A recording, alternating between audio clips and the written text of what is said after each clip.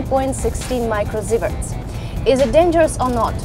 Right now I tell you this is entirely not dangerous. 0.15 microsieverts per hour is 2 times lower than official sanitary norm of Ukraine, which is 0.3 microsieverts per hour. While walking, I will tell you more about this village. I have already told you that this one was the biggest one. The population by the day of accident was more than 3,000 people, and actually they could have called it back then town if they had only 2-story buildings.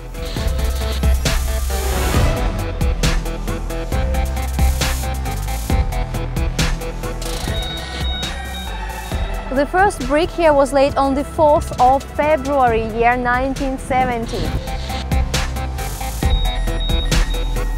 This direction is actually the direction of Red Forest. 5-6 microsieverts. The city was called Pripyat, cafe was Pripyat, river is Pripyat. What you see here is shooting range, bumping cars, the swings, the merry-go-round and the Ferris wheel.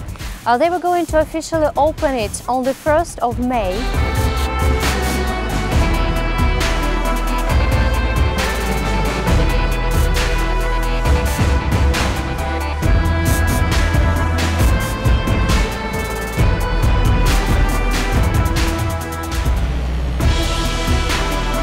Then they needed to create the old object shelter because they needed to stop radiation emanating from this very place. In this case, they hope that this new arch will stay here for the next 100 years.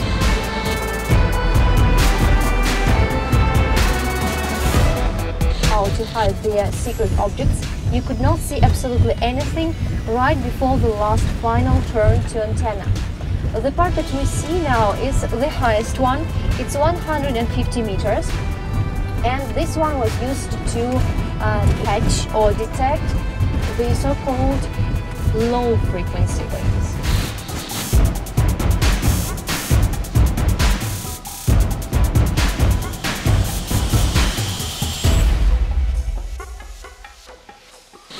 And if to speak about, for example, the most interesting places today, what are these for you?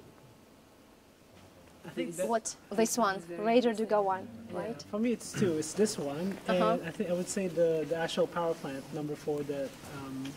That was really interesting because knowing the fact that it's only this dome that's containing all the radiation inside, I think it's interesting.